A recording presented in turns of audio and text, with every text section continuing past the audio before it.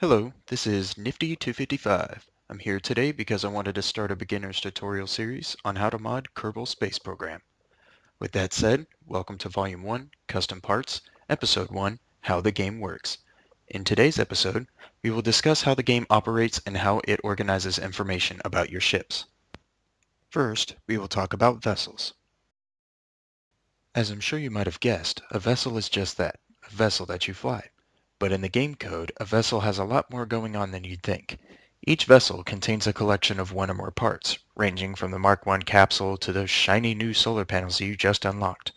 Also, each vessel in flight contains information about its position, velocity, and even which celestial body's sphere of influence it's in.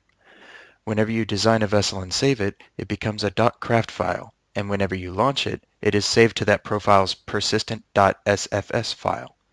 That's about everything a vessel does, so let's talk about parts next. Whenever you design a ship, you want every part to have a purpose. Otherwise, it's just dead weight. Of course, dead weight as a simulated payload may be exactly what you're after, so I won't judge. But what is a part? What makes it function? Here's what a part is.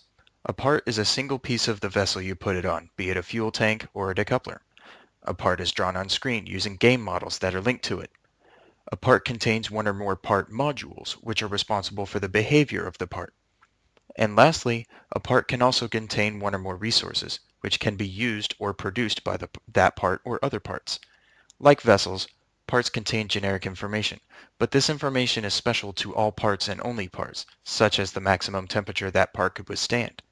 Now that we understand what a part is, let's go in depth about part modules, so we can understand how each part behaves. A part module is little more than code files that are attached to parts. The code files contain the behavior the part should follow. A few example modules are the engine module, the command module, and the decoupler module. Modules, like parts and vessels, also contain information, but this information is so specialized to the module that only parts with the module can contain its information. However, unlike vessels and parts, modules can contain functions, which actually do things with the parts they are attached to. This is how modules control parts. Later on, we will look at how parts and modules are defined. Next, let's look at resources.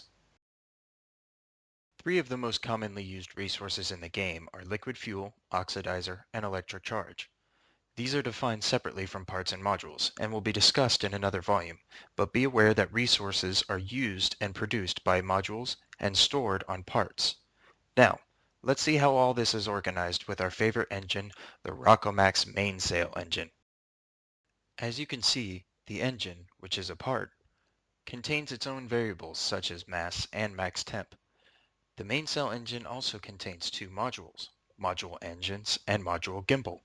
It's fairly easy to figure out what these do, so let's move on to another example, our favorite fuel tank, the ROCKOMAX Jumbo 64 fuel tank. You may have noticed that the tank doesn't have any modules. That's because we don't need it to do anything. Instead, we just need it to hold our fuel, which it uses resources for. Since this tank was clearly designed for rockets, it holds liquid fuel and oxidizer. Now, let's move on to how all this is defined. Each part, its modules, and its resources are defined inside what is commonly called a config file. Config files are little more than text files with a special extension. Here, I've provided an example config file for demonstration purposes. If you've never opened one before, the icon may be a blank page. In order to open it with Notepad, you need to tell Windows what it should be opened with. Right-click on the file and select Open With. If Notepad doesn't appear at first, you may need to click on the Other Programs drop-down. Find it, click Notepad, and click OK. The document should now have opened.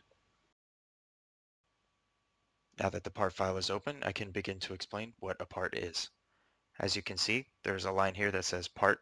That defines that there is a part being defined in this file, followed by these open and close brackets, and everything in those brackets is considered a part of the part. Here is where you find three variables, variable 1, variable 2, and variable 3, all of different types.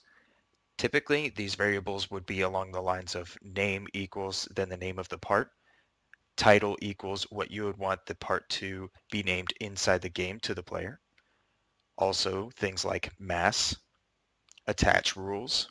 For example, you don't want things to attach to the side or something along those lines. Next up is a module definition. This says that this part contains a module that is named name of module. In order to create a custom module, you need to create a custom code file, and also this module can contain its own variables that will be read and then passed to the module code file. Lastly, this example part contains a resource called resource name. Currently, the amount is 0. It contains 0 of this resource, and the maximum amount this part can contain is 9001. Also, this part is tweakable such that in the editor you can right-click on it and add more of this resource. Thank you for watching this video. If you'd like to see more tutorials on how to mod KSP, leave a comment or a thumbs up. I personally don't care much for these things, but they do let me know if there's an interest. Until next week, this has been Nifty 255.